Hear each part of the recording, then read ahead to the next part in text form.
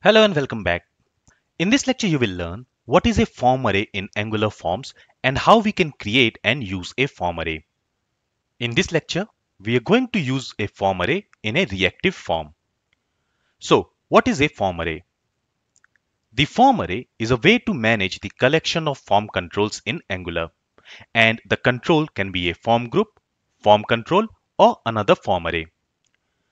Now, we have learned that we can group some form controls together using a form group. So a form group is also a collection of form controls, and a form array is also a collection of form controls. So in Angular, we can group form controls in two ways, using form group and using form array. So what is the difference between them? The difference between a form group and a form array is the way they implement it. In a form group, when we group some form controls together, the controls become a property of the form group, and each control is represented as a key value pair. But in form array, the control does not become a property of the form array. Instead, it becomes an element of that form array. Okay, so this form group is an object, but this form array is an array.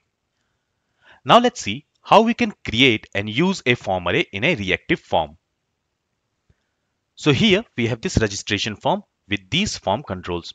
Now in this registration form, I also want to add a form control for skills. For that, let's go to VS Code and let's first go to our app component class. And here, let's go ahead and let's add a new property. And let's call this property skills. And this skills property is going to be of type form array. So to create a form array, we use form array class. And to the constructor of this form array, we need to pass an array. For that, we can use square brackets like this. Okay, so when we create a form group, to that form group, we pass an object. But when we create a form array, to that form array, we pass an array.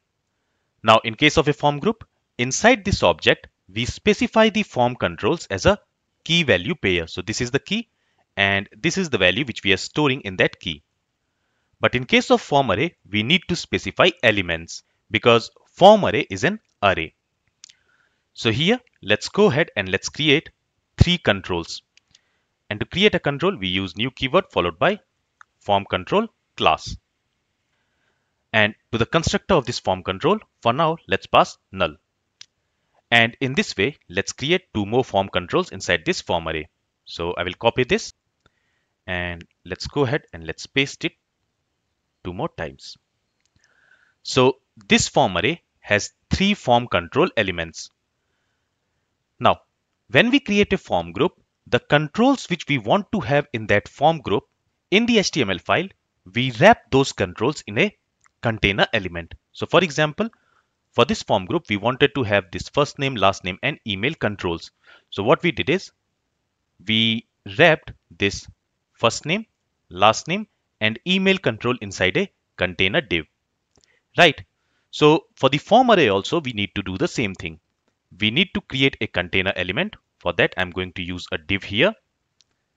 And inside that div, we can write the HTML to display the form array controls. Here, let me go ahead and let me specify an input element of type text. And let's also specify a placeholder here.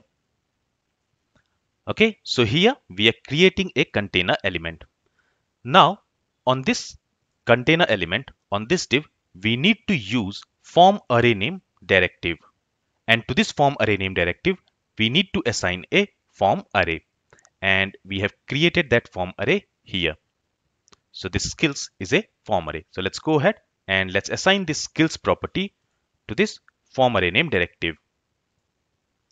Now, what we also want is we want to loop over this form array and we want to display all these three form controls in the web page. For that, let me wrap this input element inside ng container. Let's cut it from here and let's paste it inside this ng container. Now on this ng container, let's go ahead and let's use ng for directive. And inside this ng for directive, let's create a variable. Let's call it skill of, and here we want to loop over this form array. So we need to get access to this form array. For that, on this reactive form property, let's go ahead and let's call get method. And to this get method, let's pass the name of the property. And the name of the property here is skills. So let's copy this property name and let's pass it here. Now, this expression here is going to return this form array object. And this form array object has a controls property. So here you can see it has this controls property and it is of type abstract control array. So we want to access this array and then we want to loop over that array. And it is this array which is containing these three form controls. Okay, so to access this array, what we are going to do is we are going to make use of this controls property name. So here I'm going to use square brackets like this, and inside this let's specify the property name which is controls. Okay, so this complete expression here is going to return an array. So it is going to return an array of type abstract control, and this array has these three controls. So in our view, we are looping over that array, and for each element we are displaying this input element. So if I go to the web page, you will notice that here we have three controls. If I go ahead and add one more control in this array, now you will notice that it is displaying four controls. So you can see it is displaying four controls. So in this way, we can create a form array and then we can loop over that form array and display it in the web page. Now let me go back to the web page, and here let's open this developer console and let's go to this elements tab. And here let's expand this form and let's scroll down to this skills div. So here we have this skills div. If I expand this div, you will notice that it is displaying four input elements. Now on none of these input elements we are seeing the state. That means on none of these input elements the ngDirty, ngTouched, ngValid, these CSS classes have been added. That's because currently this input element is not binded to the Angular form. It will be binded to the Angular form only when we use this form control name directive. So let's go ahead and here let's use this form control name, and to this we need to assign a value, and that value should be generated dynamically for each input element that will be added in the web page inside this form array. So here I'm simply going to use the value of the form control index as the name for the form control. So after this expression, let's try to access this index variable and let's provide an alias for it and let's call it I.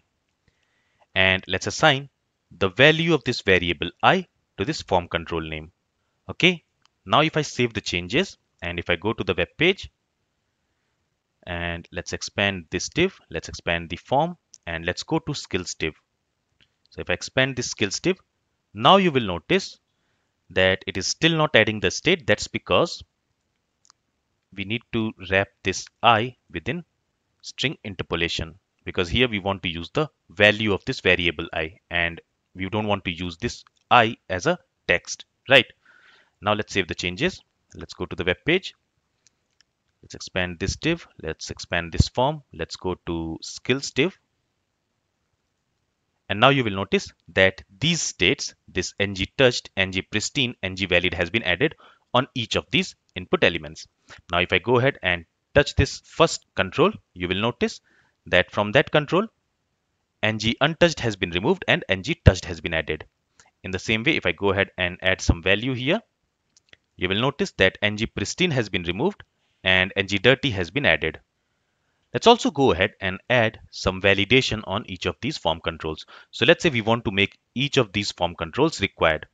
For that, as the second argument to this form control constructor, let's pass validators dot required. And let's do the same thing for other form controls as well. Okay. Let's save the changes and let's go to the web page. And now these form controls should be required fields. So you can see it is already displaying this red border for each of these controls. And if we expand this div, this form, and if we go to this skills div, here we have all these input elements, and currently ng invalid class has been added on each of these input elements. But if I go ahead and if I add some valid value in these fields, you will notice that ng invalid has been removed from this first input element and ng valid has been added. Okay, so this is how you can create a form array in a reactive form.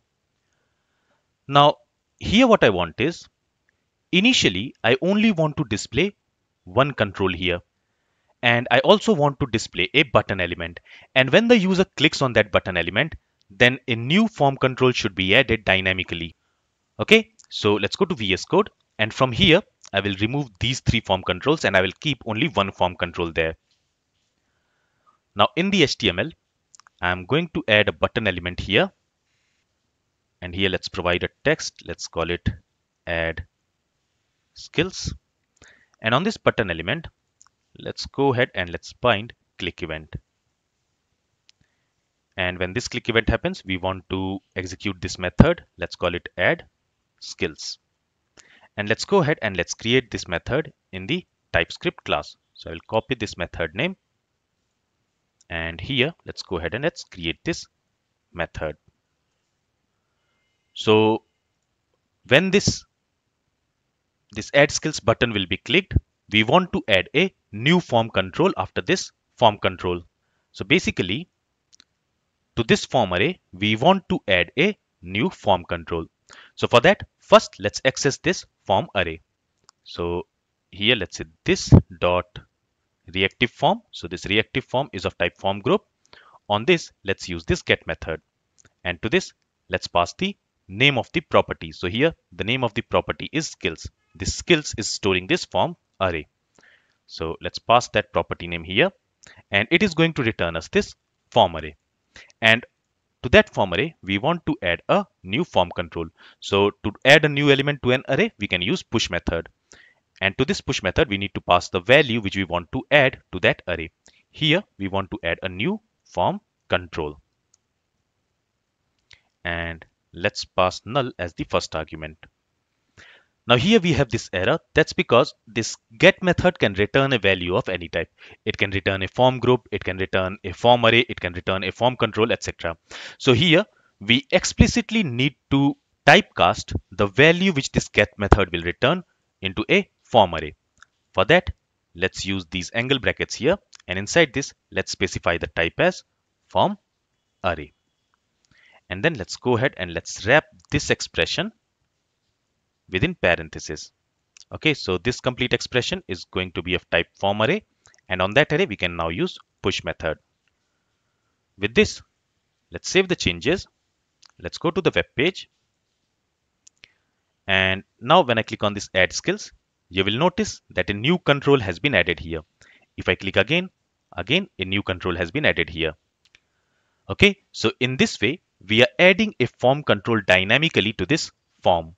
Now, currently on these dynamically generated form controls, we don't have any validation. We have only added validation on this first form control. So if I click inside it and if I click outside, you will notice that its border is changing to red. But that is not happening for these form controls, as you can see. So we also want to add validation on the dynamically generated form controls. For that, here to this form control constructor, which we are creating dynamically, let's add a second argument. So again here let's use validators dot required. And now if we save the changes and if we go to the web page, now these dynamically generated form controls are also required fields. So if I click inside this and if I click outside, you will notice that its border has changed to red. And this is the advantage of using a form array. Using a form array, we can generate form controls dynamically. So I hope with this lecture, the concept of form array is clear to you. If you have any questions, then feel free to ask it. Thank you for listening and have a great day.